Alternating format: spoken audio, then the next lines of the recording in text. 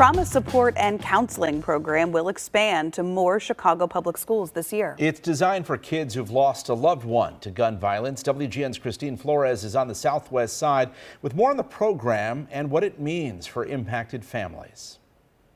Well, good evening. A block party is underway for students and families who have lost a loved one to gun violence. An organization is preparing them with back-to-school essentials. That same organization is expanding to 16 schools this fall. I had to let them know Mom won't be home. Mom is in heaven. You know how all adults tell children, your mommy is in heaven, she's watching us.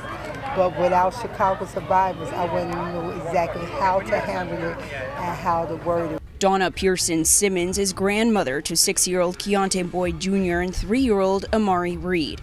The pair lost their mother, 26-year-old Erica Reed, when she was gunned down on May 12, 2023 in the 8500 block of South Commercial just before 5 a.m. Family members say she was leaving a party when police found her unresponsive with a gunshot wound to her head. Excellent mom. She loved her babies. Oh my God. I know she's looking down now.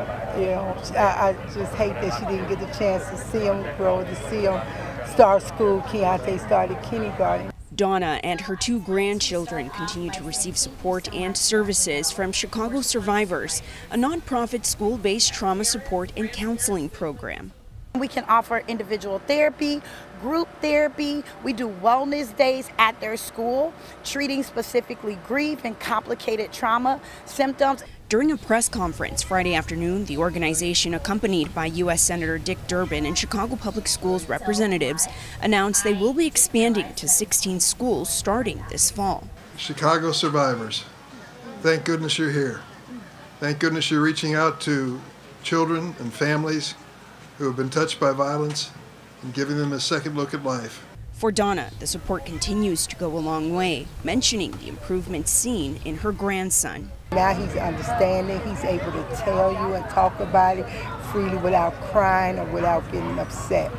While this wraps up their summer portion, organizers say their work continues year-round.